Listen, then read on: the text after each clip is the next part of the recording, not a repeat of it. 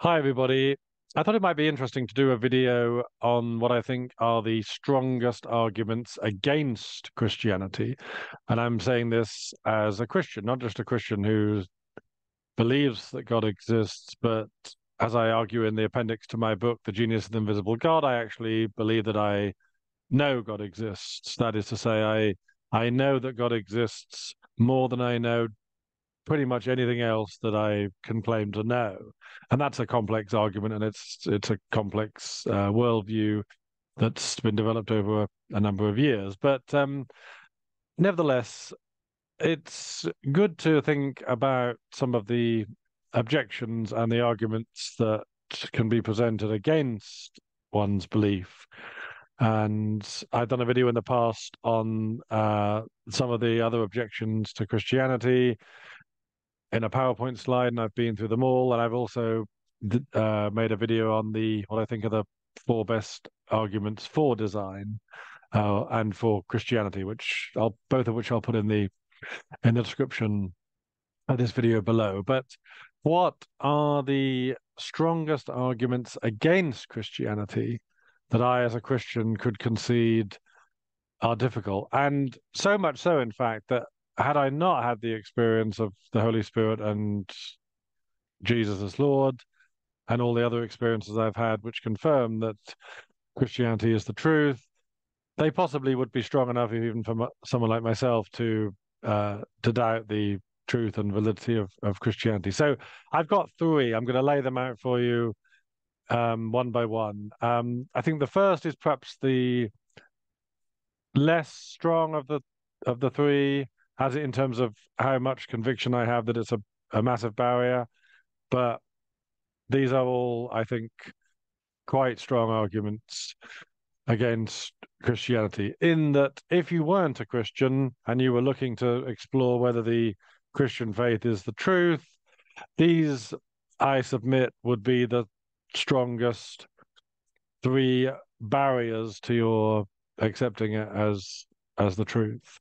So the first one, it's what other Christians believe and how they act.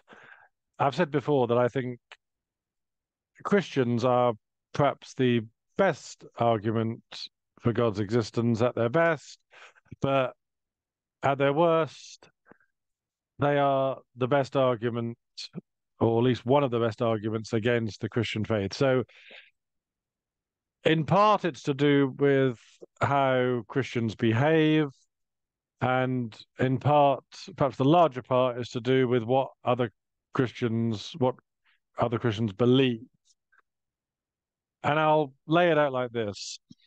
If you imagine an alien were to come to Earth and know nothing about the human civilization, and the alien picks up the religious texts that we've created, reads the Bible, reads the other religious texts, the Quran, etc., and recognizes through the New Testament, particularly, that Jesus is Lord, and submits to Christ and believes that the Christian faith is the truth. Imagine that alien hadn't met any Christians.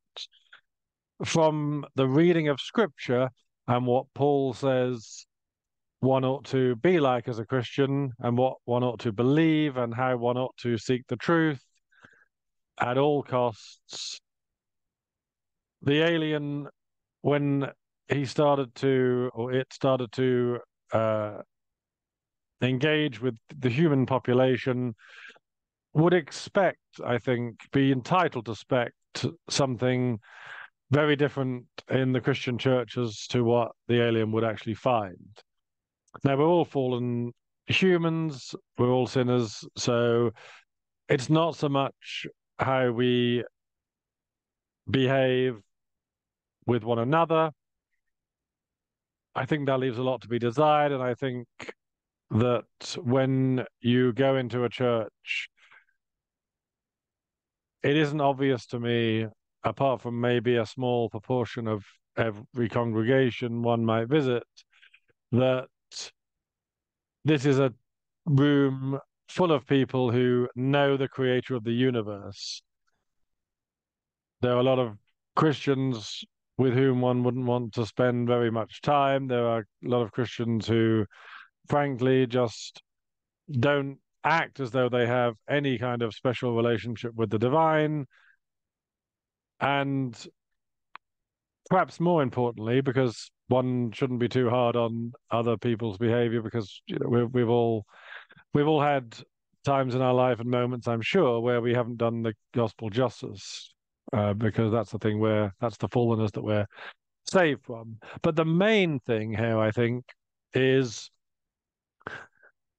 how unwilling Christians are to take the injunction to seek the truth and believe truthful things at all costs. That's repeated throughout Scripture.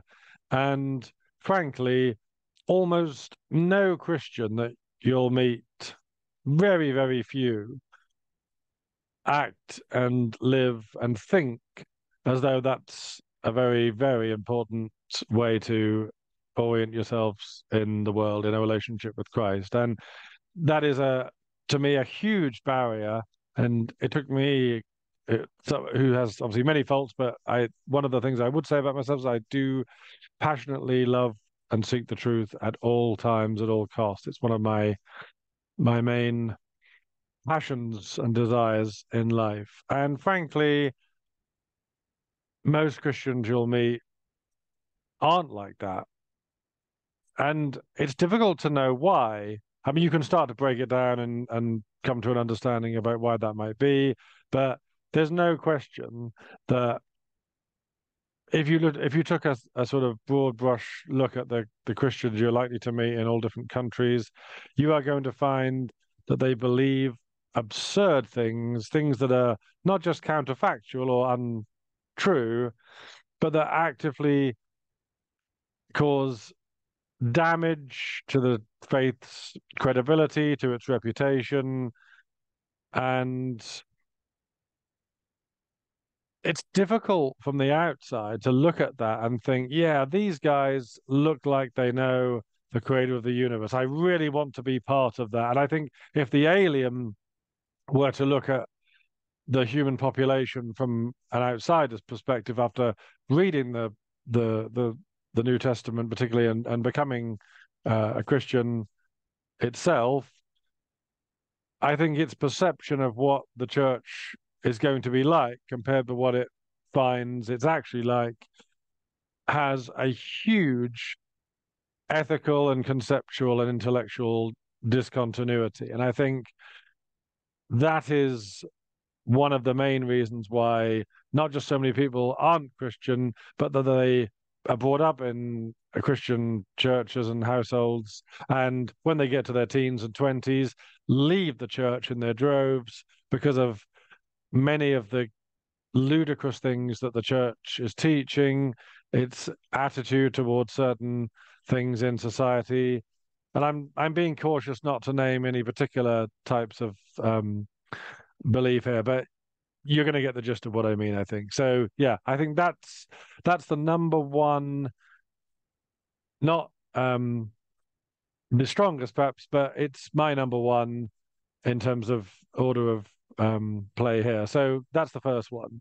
It's what other Christians believe and how they act and how they don't have the kind of regard for the truth that one would expect, especially given that a love for the truth and an honest and genuine search for the truth would set them free in so many ways that they can't imagine, and just exhilarate and bless their lives more than they can possibly imagine.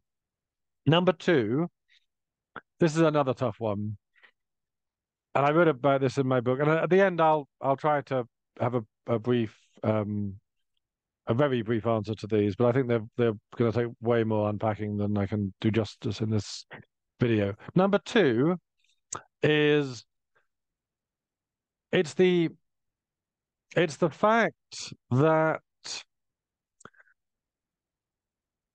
for most of evolution's history, several billion years and certainly tens of millions for creatures that are able to suffer and feel pain, including humans in the last sort of 200,000 years. For the vast, vast majority of our evolutionary history, it would seem that God hasn't played any active part in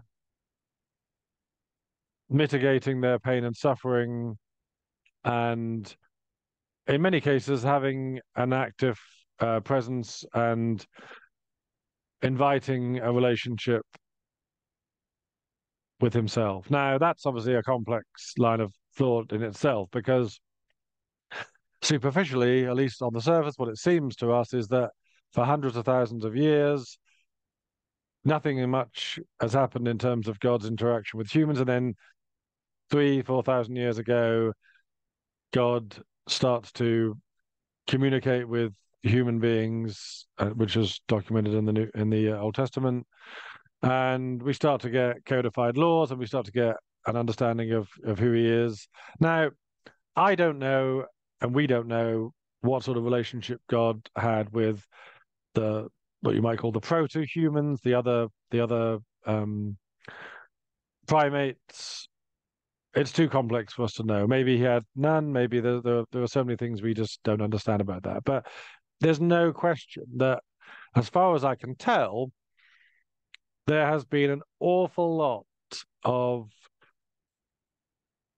subsistence level living, struggles against nature, suffering, premature deaths, when, as far as we know, there hasn't been any indication along that long trajectory of timeline that God is our creator, that he's present in the lives of people. And even if there is some kind of relationship between God in a spiritual sense and the sort of proto-humans, that probably went on for maybe a couple of 100,000 years, as far as we can tell from our evolutionary legacy, it still doesn't quite explain why the animal kingdom is subjected to such a brutal struggle for survival, for predation, and gruesome deaths. As Tennyson said, nature red in tooth and claw. Animals are often left to freeze to death, or to drown, or to be dehydrated, or to starve to death. The way other animals kill them, their predators are, it's often very, very gruesome, and it doesn't happen very quickly. It can take hours sometimes of suffering and death. Even the quicker deaths sometimes can be several, minutes of intense pain.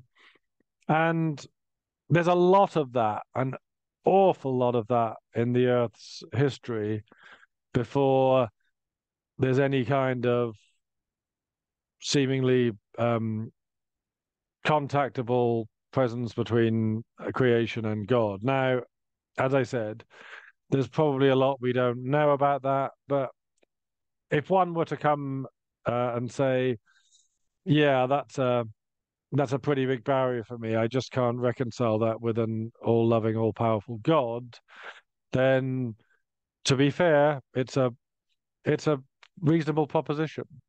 And it does take a lot of consideration, a lot of contemplation. Now, as I said, I know God exists, and I know because of my experiences and the experience I have of others. But so these aren't going to be arguments that are going to dissuade me from belief, because I have the Holy Spirit, but they're definitely worth considering, I think. And the third one, the third one is going to take a bit of unpacking too. It's to do with the notion of free will. Now, I've written a lot about this in the book as well, and it's too long and in depth to try and justify and answer it now. But I'll tell you, at the very least, what I think is the third strongest argument against Christianity. And maybe for some with a philosophical bent, it's possibly even the strongest. So if you take free will to mean the ability to make choices in a way that could have been other choices, as a simple definition, because it's important to define our terms. If you think about it, there are only two types of decision you can make in life. A decision based on your desire to do something, or a decision based on being forced to do something. If you're not sure about that, just pause the video and think about that. Every single decision you make falls into one of those categories. You either desired to do it or you were forced to do it against your natural desire.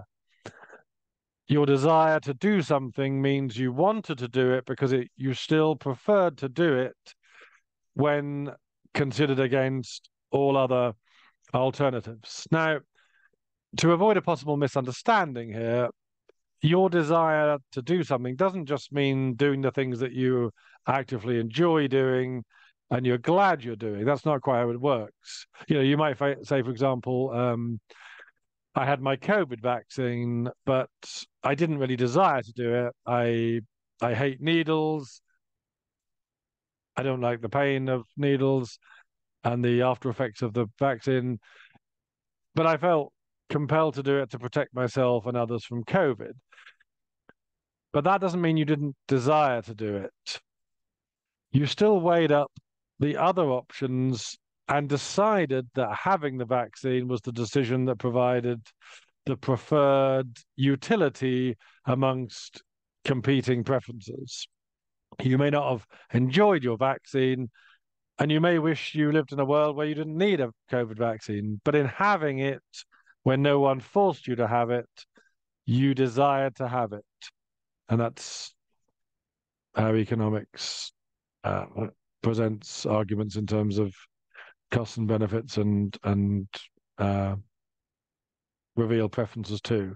When you do something you wouldn't ordinarily choose to do with enthusiasm, it's still because your desire to do it is stronger than competing desires, because the benefits to you outweighed the costs. So, having hopefully now convinced you that every decision is either something you desire or something you are forced to do, an argument can be put forward to suggest that this means we don't have free will. And the reasoning goes something like this, that if you're forced to do something then that you didn't desire, then that isn't free will. But if you did desire it, that isn't free will either, because we don't control or choose what we desire. So suppose one evening I fancy watching, I don't know, either Frasier or Seinfeld, and I can't choose which I prefer. I desire one of those two, but I didn't control my desire to narrow it down to those two options. Things happened in my internal machinery to lead me to that decision to desire those two. And suppose I think about it for another couple of minutes, and then I opt for Frasier. I did so because my desire for Frasier was slightly stronger and greater than my desire for Seinfeld. But I can't choose to desire Frasier more than Seinfeld. It occurred within my internal cognition with causes that way predate the immediacy of that decision. We can't control any of our desires, it seems, not ultimately. They happen to us within our subconscious based on all our experiences over a lifetime, really. And to demonstrate that further, think of something that you don't desire right now. You probably don't desire that you'll fall over and break your pelvis this evening. Now, if you tried your hardest to desire it, to convince yourself that you desire it, you still wouldn't be able to desire that. And that shows that we don't choose our desires. They're stronger than us and they come upon us. So you may be thinking, hang on a minute. Suppose I had a slight preference for Frasier, but I chose to override that desire and watch Seinfeld instead. Doesn't that demonstrate that I have free will, the free will to override my desire? Well, no, it doesn't actually, because all it shows is that your desire to demonstrate your belief in free will and watch Seinfeld was stronger than your desire to watch Fraser, you still didn't choose or have any control over that desire. We can't change something we desire into something we don't desire, or vice versa, without desiring to change the desire. At any point, the desire comes upon us, we don't come upon it in a sense. Now, that's perhaps the most persuasive argument against free will that one could make. We either do things we're forced to do, in which case it's not free will, or we do something we desire to do, but we can't control our desires, in which case it's not free will either. And therefore, if we don't have free will, then how can Christianity make sense, given that it's predicated on our being sinners who must freely choose to repent and accept the price that Jesus paid for our forgiveness on the cross? How can God punish us for not repenting if we have no desire to repent and no control over our desire to repent or our desire to repent? Taken at face value, it seems to put us in an unenviable position in a sense, because that potentially undermines the framework of Christianity. Now, that argument in itself, as well made as it appears to be, doesn't actually convince me, because it doesn't seem to be speaking about the reality we know and experience.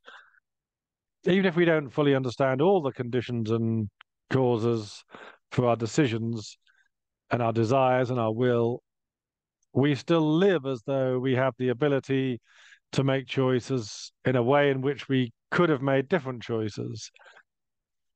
Now, it's probably a good time to stop there. So, otherwise, it will just go on for hours, because I've unpacked all of these three objections and arguments against Christianity in my book, The Genius of the Invisible God. But so let's stop for now. But have a think about those, and if you have any comments, any thoughts, then please do leave them in the comments below. If you have any other objections you consider equally strong, as a Christian particularly, would be interesting.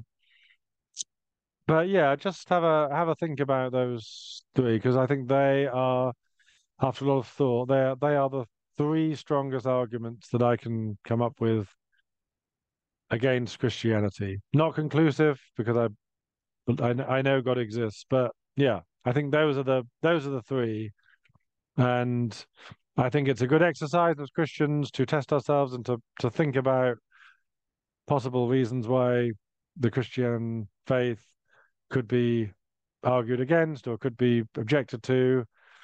And yeah, I think it makes for a healthy mind. So hopefully that was interesting, and thank you for watching. And please do like and particularly subscribe if you want to see more videos, and I will put some links in the description. Thank you very much.